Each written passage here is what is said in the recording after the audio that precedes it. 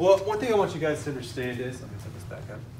After World War II, because that's kind of what we're focusing on now, this week's basically what we've done from World War II to about 1973 or 4. That's kind of our focus for this portion, and then next week we'll do obviously the rest. After World War II, the United States was, if you guys remember from U.S. history, hopefully you do. If not, I'll give you a super brief reminder. The whole world basically just gutted each other. The only country that was sort of left intact by the end of the war was the United States. We fought Japan, we fought Germany and all that. We got bombed at Pearl Harbor. But for the most part here in the United States, nothing happened as far as like them destroying our factories or our bridges or our roads or anything like that. So we got to pretty much stay untouched, except for the deaths in the military fighting, obviously. But the rest of the world was just absolutely devastated. Europe was in shambles. China, Japan were in shambles. All the colonies that were formerly held by the Europeans were obviously trying to fight for or maintain freedom. So the world was kind of a mess, except for the U.S. and you could say Canada too, but they're kind of a small population. But the United States was kind of by itself. So the U.S. is sitting here, and the rest of the world's sort of suffering and worried about falling under communist regimes or just suffering instability. So the U.S. comes up with a plan to help everybody out.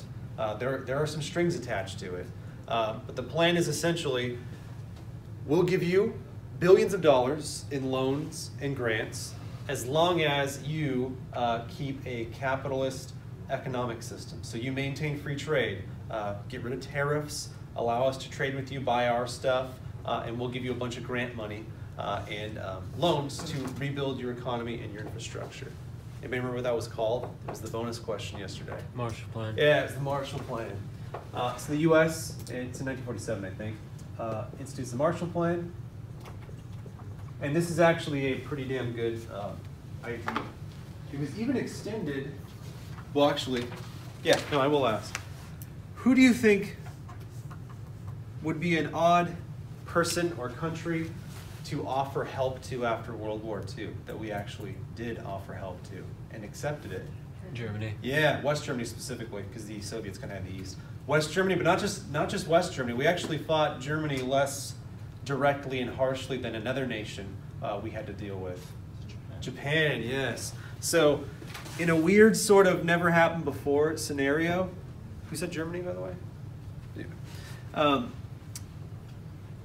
The U.S., after a war, doesn't go in to like punish the person that they were just enemies with. Normally, like you'd go in and say, ha, you're paying for reparations, you're going to pay for all the damages, we're going to come in and control your economy and your government and all that. And we did sort of help dictate their government and form a constitution. But for the most part, we went in and gave them help to rebuild. And they did very well, and so did West Germany. And now those two countries are actually good allies of ours, not like permanently enemies anymore. So this definitely helped the world rebuild. Except for the communist countries that aligned themselves to the Soviet Union, but that's a U.S. history, world history topic we're not going too much into. All right, so that helps. There's one other thing that's going to help too, and that's the United States really wants to promote free trade. So whether you accept the Marshall Plan or not, they also formed the General Agreement on Tariffs and Trade in 1947. That later becomes now the World Trade Organization. You guys remember the, I know you weren't alive yet, I don't think you were alive yet, the 9/11 attacks on the World Trade Center, the planes going to the buildings? That's who they were targeting. Al-Qaeda was targeting specifically, or the Taliban was specifically targeting the World Trade Center because they didn't like the U.S.'s influence on world trade and markets. So this treaty is of course going to reduce tariffs and promote free trade. And get the door, Peter. Thank you, sir. Free trade, we've heard this before. Who originally said, hey, we should get rid of these mercantile tariffs and actually trade the things we need for cheap? There was a dude that thought that would be a good idea back in the 1700s. We've talked about him a couple times. Maybe you've forgotten. What did you say? There's a guy who proposed this idea of free trade, not having tariffs, allowing countries to trade for the things they don't make very efficiently, and make the things that they do efficiently, trade those away for stuff they need. Yeah, Adam Smith, nice. They're going to base a lot of this free trade policy on Adam Smith. And it's going to be extremely effective in helping the entire world recover, along with this Marshall Plan stuff. Because in doing so, it's kind of a you help us, we help you sort of deal. Everyone helps themselves, mutually benefits sort of thing. The US, if we make a bunch of stuff and we only sell it to US citizens, that's like 300 million or so people right now. But that's a big number, I realize. But wouldn't it be better if I could also sell my stuff to India and China and Europe and make my possible customer base go from like 330 million to like 3.5 billion people? So the US is definitely going to benefit from this, but they also benefit from being able to trade with everybody else for the reasons we mentioned before. We talked about comparative advantage and all that. We can't make everything. We've only got so many resources and people. So it's best if you get rid of these tariffs so that we can trade whatever we make well to these other countries, and then if we need stuff, we can buy the stuff they make well from us. And that's what we've been doing for like, how long has it been now? 80 years or so, 75 years or so. And it's been a very beneficial program to trade with all of these other countries over time. Didn't start out that way, like China was not in the GATT treaty initially, nor was India. But now we do have a lot of trade agreements with these countries, and it started right here. So you did have this in the jigsaw. After World War II, in the 50s and 60s, once this Marshall Plan kicks in, everyone's able to rebuild and reinvest in their economy. And this GATT treaty has got a lot more world trade going than it was before, at cheaper, lower prices. We have a period that's known as something where pretty much everybody who's in this network, the US, Western Europe, Japan, South Korea, all these places that were just totally demolished, recover super quickly.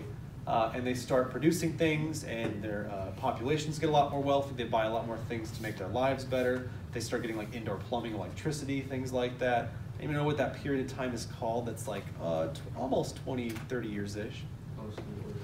Yeah, this is known as the post-war economic boom. And any country using market, this is kind of roughly, I would say, I don't know exactly what year we could start it. We could say 1950, I guess. But it's going to go all the way till about 1970 to 73-ish. That's when it's going to kind of peter out. So it's a huge economic growth, a period of economic growth. And again, the stats don't lie on this one. The communist nations were not a part of it. Other nations that kind of like a mixed sort of, we want to hold on to our tariffs and make our stuff ourselves, like India, they don't do so well. But the countries that are part of this network of free trade do very well, actually. So this GATT treaty, just to show you kind of how well it did, they started with 23 countries that signed on. By 1994, when they became the World Trade Organization, there was 123 countries in it. That's how successful it was. So they got 100 countries to sign on because this agreement was working so well. All right, so what you could say is following World War II, the US definitely wanted to promote free trade, and it definitely benefited the United States, but it also benefited the other countries, because we got to help them by providing them with loans, and then we also got helped by reducing tariffs so we could continue to sell them stuff, and then we could get stuff from them that we need. So it was a very, what you call, mutually beneficial policy. Any questions about that? Sweet, I'm going to do something that I keep forgetting to do.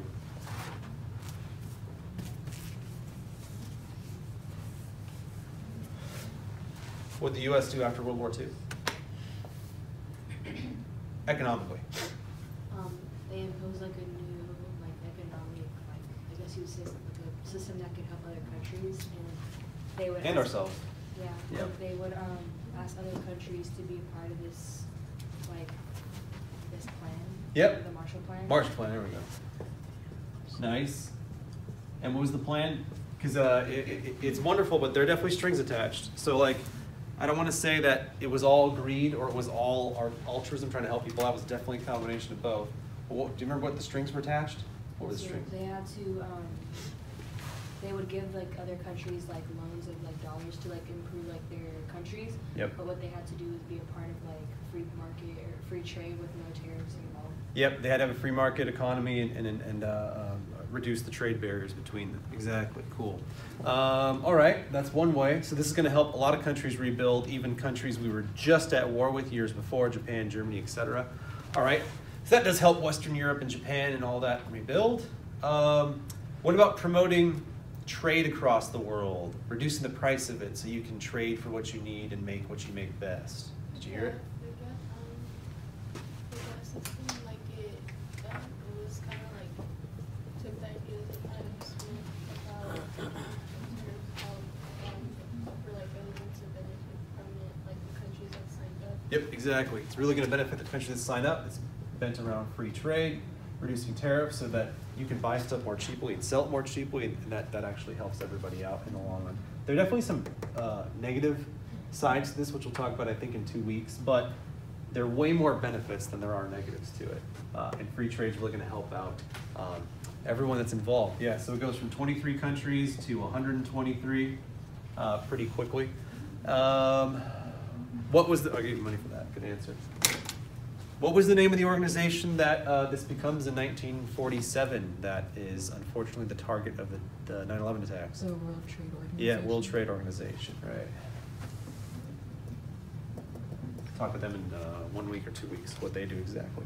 All right, and lastly, this period of economic growth that occurred like really, really quickly for the US, Western Europe, Japan, South Korea, etc., for about 20-ish years. What was that called? Post-war. Yeah, post-war economic boom. Well done. Cool, let's get this slide. How do you know, because we talk about economic growth and post-war boom, how do I actually know the economy grew? How on earth could I know that? Could I do it through, oh, what you got? Well, wages went up and all that. That's true, but how do I know what wages went up and how much? Maybe I got a raise, but how do I know you got a raise? Compare raises. So I'll just go around and ask everybody, how much do you make and how much did you make last year? Like, wouldn't quite work that way. You can see like what people buy when they talk like just like the necessities of being able to survive or if people start like buying like things that they need and then or like a benefit having one. Okay, so they can buy more things. Is that kind of what you were saying? I missed the first like few words you said because you were kind of quiet. So like you see what they're kind of buying because it's not a necessity they need anymore like to survive. Okay, so are you saying track their spending? Is that kind of what you're saying? Okay, to an extent. Okay, so one person talks about wages. Somebody, you just mentioned that you can look at their spending. I think you're talking too about living standards, and yes, there's no question that from 1950 to 1973, oh, and onward, by the way, it's not like it stopped at 73, but in this post-war economic boom, huge increase in living standards. And it's really hard to, and I mean, I haven't experienced it myself, obviously, because I was born in '87, but before the 50s, the odds that you had electricity in your house and running water and access to your basic necessities at a cheap, low price, pretty low. In the US and Western Europe, they were higher than normal, but at this point, in the 50s to the 70s, Western Europe, Japan, South Korea, many parts of Southeast Asia and East Asia, United States, Canada, etc., all of a sudden, we have these highway systems that are stretching everywhere, so it's easier to drive everywhere. I have a toilet, a functioning toilet, and I know that's like, yeah, duh, of course you do. We got toilets everywhere. That wasn't common. Running water you could drink or use to cook, like these are all things that we're just used to that people didn't have before. So those absolutely increased. So yeah, you could look at living standards going up, definitely. But it's not a number. I can't look at a number. I could maybe look at a percentage of households that have running water, et cetera, which could be good. But how do I know the economy got better? Because that could just be the government paid for, you know, infrastructure improvements. Maybe it could be something like where more businesses or people like making like more like investments. Okay, investments. I like that. Good, you guys got all parts of what they use, all right, especially these two. The wages are a little harder. That's how we look for inflation, but we'll talk about that more on the next slide, I think. So here's how they do it. It's really hard to do a microeconomic analysis.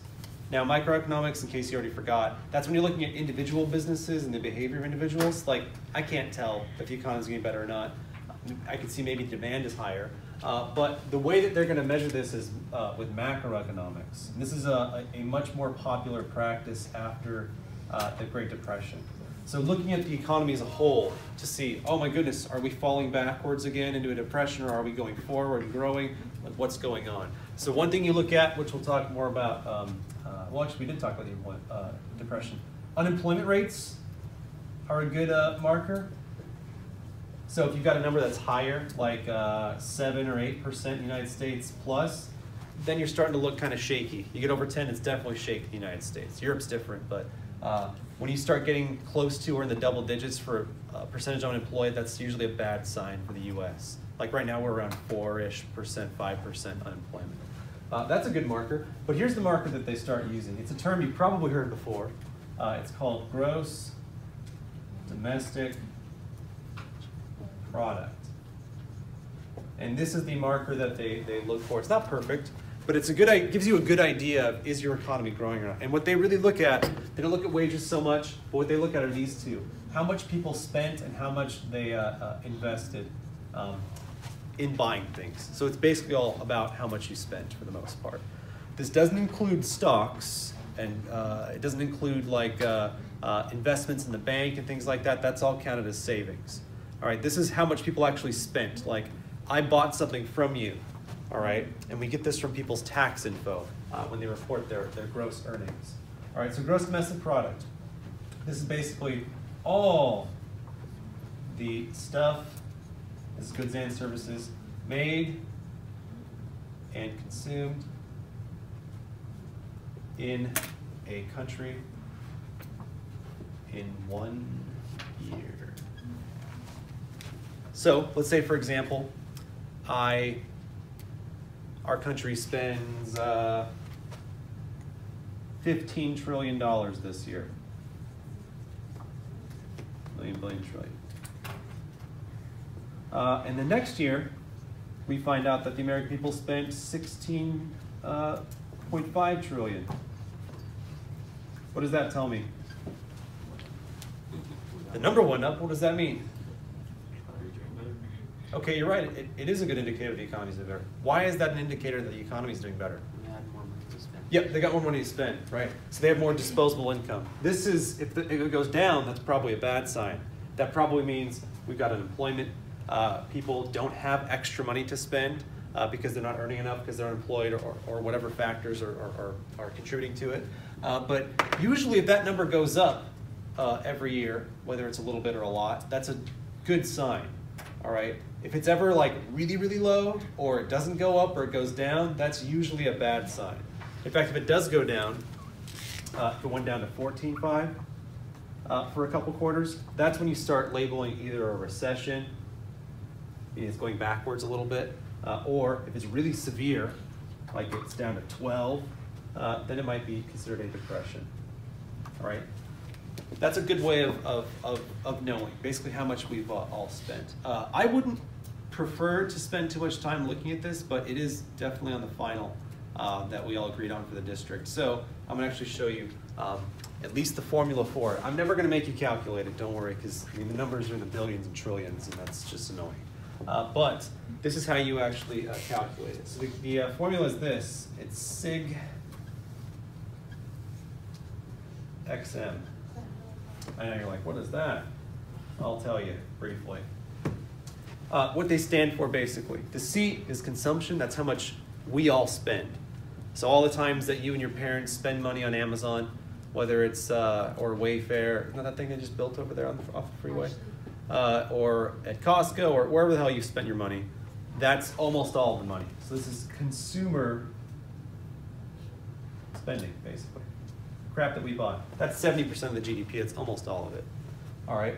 I is for, it's investment something. I forget what it actually stands for, but I know what it is. This is basically what businesses are investing.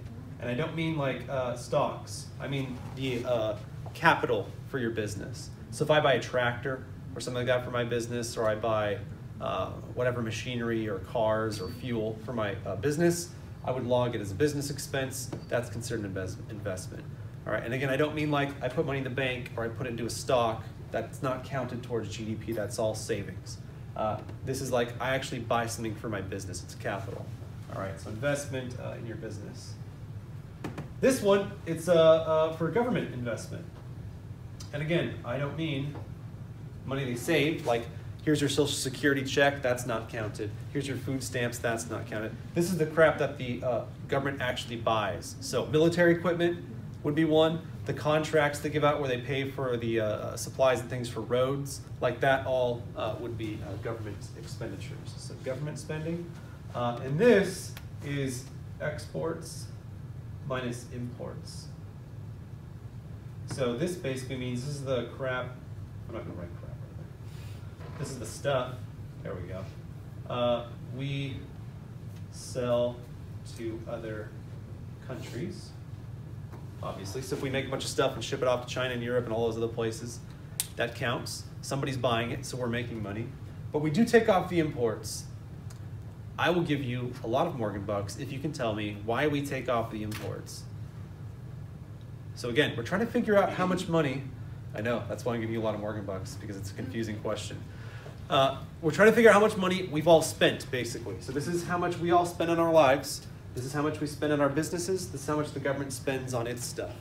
And also the stuff we make for other countries. Why do I take away imports? You were first, and then you're second if she doesn't get it. Because it's the imports are we're consuming the imports, so it's So why would we count it? You're right. They're imports. We're consuming imports. Why do I take it off? because it's because for imports we're spending money. We're spending money on these too. But we didn't have at the time the free trade policy. Oh, it doesn't matter if we have free trade or not. It's all stuff that we buy from other countries, whether there's tariffs or not. Good guess, though. I like where you're going with that. You were second, put your hands down. Do you still want to take a shot at it? It would be because you take away imports from our exports because it costs us money to buy from other countries. We're spending money here, too. It does have to do with the fact that it involves other countries, though. So you're on track, right? This is all money spent, right? Spending to produce for other people that they bought, spending the government did, businesses did, we did. So money's not coming back in our economy. Kind of. You're getting closer. It's not that simple. That's why there's so many Morgan bucks if you can get this. Now there's more hands coming up. You were next, and you were next, and you were next. So. Okay, so when you get import, usually it's like for other people to sell it.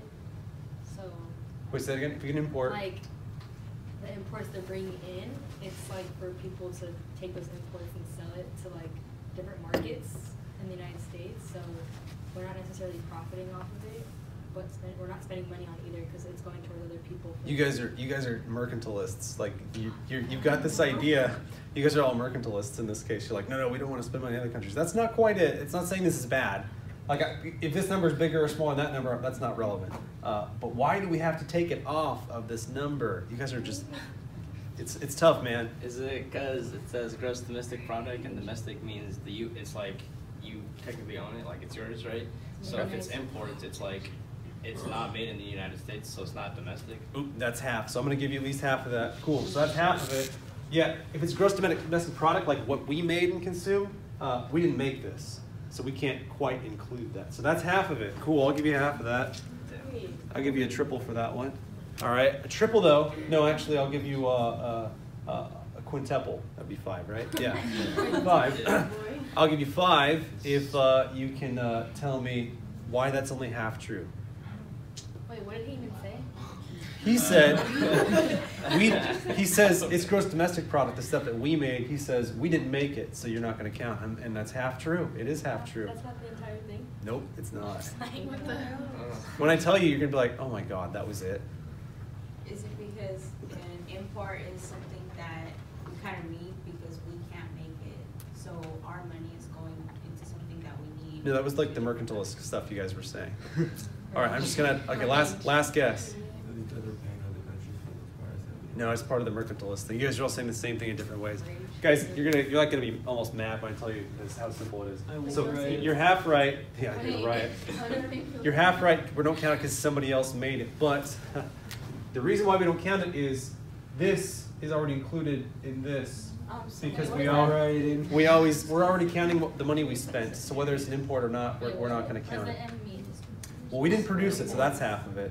But we're already counting it because we're already counting what the government and businesses and private people are buying. So it's already here, we already bought it, and they count it in the product already. SIG stands, no, M is SIG. It's because they're spending money. Yeah, this is overall spending, yeah, so that's it right there. So like, let's say for example, you buy stuff at Walmart, right?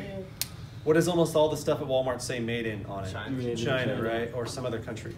So it's already here, and you already bought it from a business as a private consumer, so they already count it. That's why they take it off. So number one, we didn't make it. And number two, it's already included the number because your purchases are from stores here, and you already include the stuff that was made from the other countries that was shipped in. All right. So it's like really complicated, but then it's also kind of simple, but that's what it is. So you do, again, I'm not going to need you to know specifically what all these stand for or how to calculate it, but you will definitely have to know the formula, and that's what it stands for. So the odds that you'll remember it now are slightly higher than if I just said, remember this XM, but that's what it essentially is. Okay, but one more thing I want to ask you about this number before we get the slide and take our break is this. Why can't I, no, how can I phrase this? Okay, so we made roughly 16-something trillion dollars in GDP as a country in the United States last year. It was close to that. It was 16-something. We'll just say 16.5. That's a big number. It's a lot of zeros. Look at us. Look how much money we spent that we have. Okay, so that's in 2019. But in I'm going to make the number up. No, I'm just going to look the number. No, I can't use my phone right now. Well, I'm going to make the number up then. Let's say in 1950, our GDP was, what would it have been roughly? Maybe it would have been something like $3 trillion. It was probably more than that, but I'm just kind of guessing. So you look at that number, right, and you say, oh my gosh, clearly our economy has grown. Because the number's bigger, right? Why isn't that necessarily true, though? Because maybe it's a different value at that time. Yes, okay, cool. A 1950s dollar is different than a 2019 dollar, all right? So the issue is value. All right, now if I'm comparing numbers in the same year, that would work because it probably has about the same value. 1950, though, totally different value. Some of you are like, what does that even mean? Well, here's what I mean. Our money has less value now than it did in 1950. Here's an example. In 1950, it cost, what was it? It wasn't quite 10 cents. It was like 20 or 30 cents. I have the number up here specifically. It was around, let's just say it was 25 cents. It was 25 cents per gallon for gas. Now, it's more here, but the country's average is more like $2.70 or so. All right, so while this number is definitely lower, it doesn't mean necessarily, it could, it doesn't necessarily mean that our economy grew. It does actually in our case, but right now, for example, gas is about, on average, I think $2.64, that might be the exact number, a gallon. It's like, okay, yeah, but in 1950, it was around 28 cents a gallon or something like that.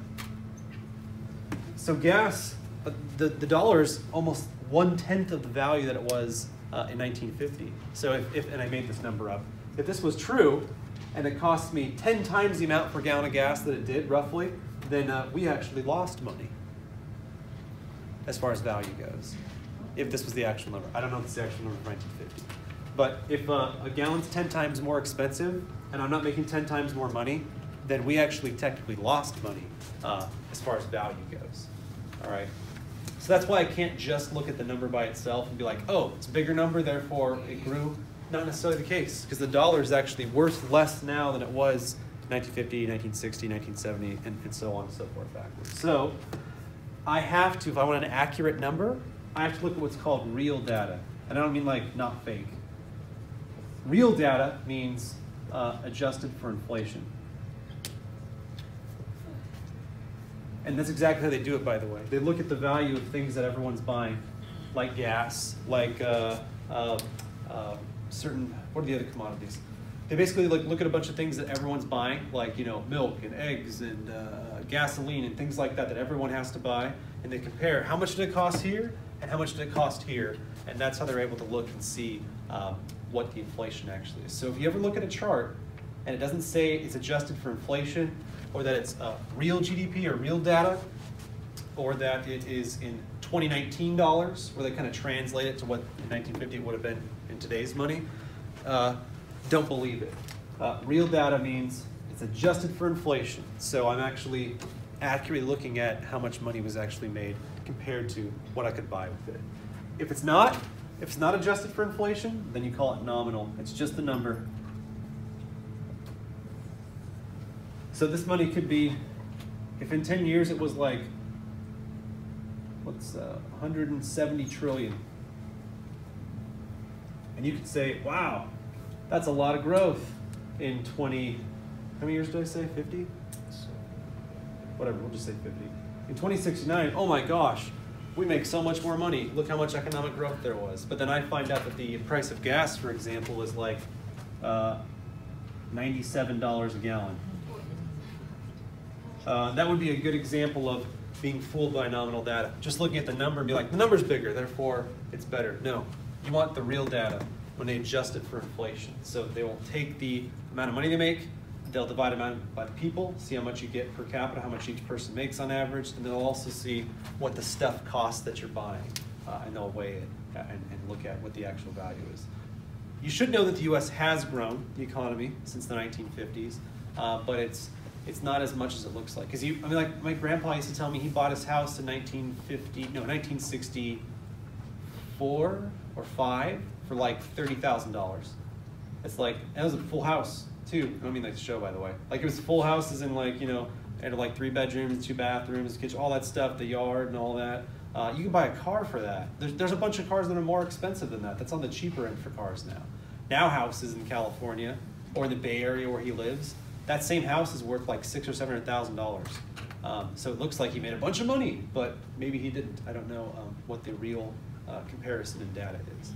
All right, so that's what real and nominal are. How is that not an economic benefit? What do you mean? Because you're saying like how like money at one point like a while ago was like worth less than it is now. Yes. So how is that not economic benefit? Oh, it actually is, but you have to look at the real data. Because there could be a chance, this is not the case, but there could be a chance that $30,000 in 1950 was worth more in 1950 than $700,000 is now. What makes it worth more? You can buy more with it. So like if back then a house was $30,000, it's a good question by the way. Let's say a house was $30,000 in 1964 whenever he bought it, and now it's 2019, and he could sell it for $700,000, let's say, in the Bay Area. You look at that, you're like, look, he made $670,000. Of course he made money. But if, like I said, the price of gas in 1964 was 50 cents, right? And then for gas, and now let's say, I'm going to make up a number, obviously. Let's say now it's like $7 a gallon. That's not actually more necessarily. It might be the same, or it might be less depending on the actual price of it. All right, so you have to look at what you can buy with that money in 1950 compared to what you can buy now. In this case, though, real estate in the Bay Area is really high value. So yes, this is definitely, if you compared the 1950s money to the, or 1960s money to now, it would definitely be an increase. But you have to consider that. Because otherwise you could be fooled. Because like I said, you could go down and we make way more money in 50 years, but if everything's way more expensive, it's just gonna kind of cancel out. I gave an example early in the year where I said, what are the odds you guys go to In-N-Out if all you had was $10 to live off of for the month today? And it'd be pretty low if you were smart. But I said, what would the odds be if I gave you all $1,000? You're all way more likely to go to In-N-Out, right? Yeah. If you have money, right? So the more money people have, the more they spend, then prices go up. So that's why you always have to adjust for that. You can't just look at the number by itself. So yeah, if you're looking at data, make sure it's real data adjusted for inflation. All right, I didn't think I was taking that long to do that slide, but it did.